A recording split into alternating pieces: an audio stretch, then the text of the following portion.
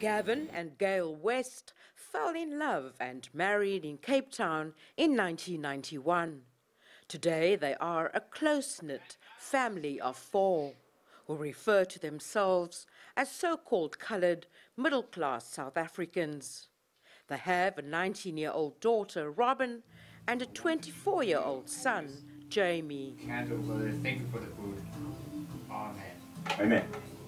Like most South Africans, the West family agree that the quality of life in the country has improved since the dawn of democracy, but say there are many challenges still facing so-called coloured people across the country. Gavin is a successful engineer who owns his own company. He's concerned that not enough has been done to create jobs and fight poverty in the past 21 years of South Africa's democracy. My hopes as a parent of a coloured family is not only for my own children, it's for all children out there. My biggest fear is that if there's not enough jobs going around,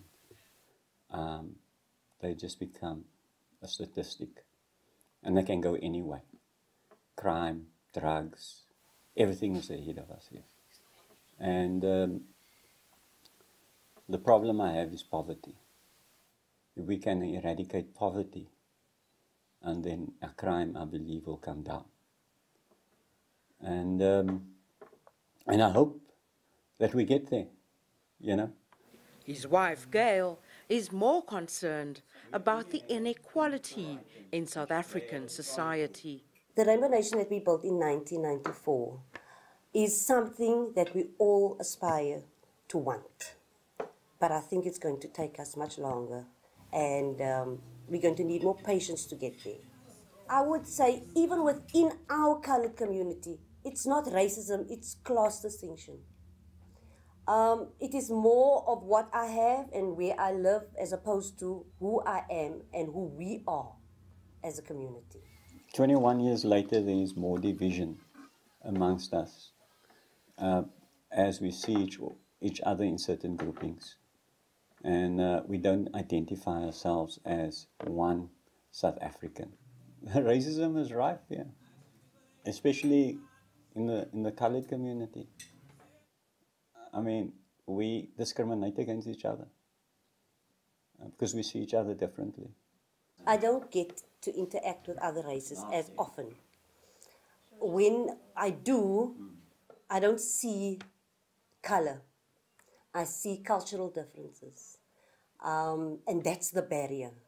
Their daughter, Robin, was born in the new South Africa.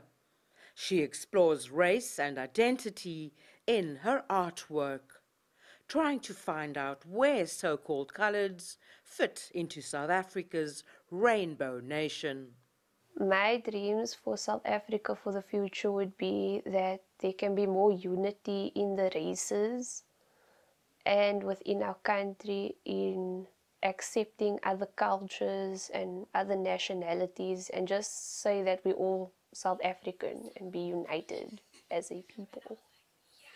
My hope for my kids, first and foremost, is that they live a prosperous life and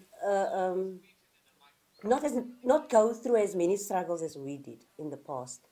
Renadal Calm, CCTV, Cape Town.